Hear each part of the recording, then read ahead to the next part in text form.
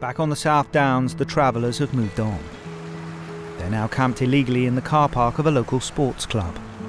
At the moment down there's about 15 caravans with all their vehicles and other materials they have, dog kennels, soda dishes down there. I've got no objections to the way they want to live, but to show no respect to the way that we want to live, I don't think it's right. They have no consideration for anyone else apart from themselves. If I broke into a secure car park, I would be kicked out straight away. I do get very frustrated, I do get very angry that nothing's done immediately to get rid of them. The sports centre make a complaint about the travellers illegally occupying the car park.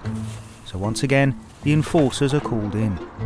This time, it's Steve and John's turn.